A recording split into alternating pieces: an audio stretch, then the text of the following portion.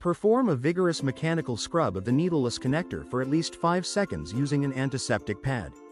Allow it to dry completely. While maintaining sterility of the syringe tip, attach a pre-filled syringe containing preservative-free normal saline solution to the needleless connector. Use a 10 ml syringe or a smaller syringe that's designed to generate lower injection pressure. Unclamp the catheter and slowly aspirate for a blood return that's the color and consistency of whole blood to confirm the patency of the access device. Perform a vigorous mechanical scrub of the needleless connector for at least 5 seconds using an antiseptic pad. Allow it to dry completely. While maintaining sterility of the syringe tip, attach the syringe containing the locking solution to the needleless connector.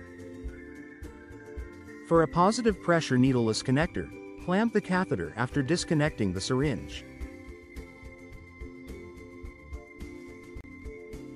Place a new disinfectant containing end cap, if available at your facility, on the needleless connector.